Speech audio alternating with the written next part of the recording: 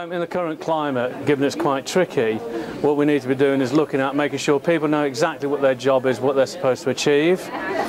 Thinking creatively, that's when you're at your most resourcefulness, when things are tight, thinking of new ways of doing things.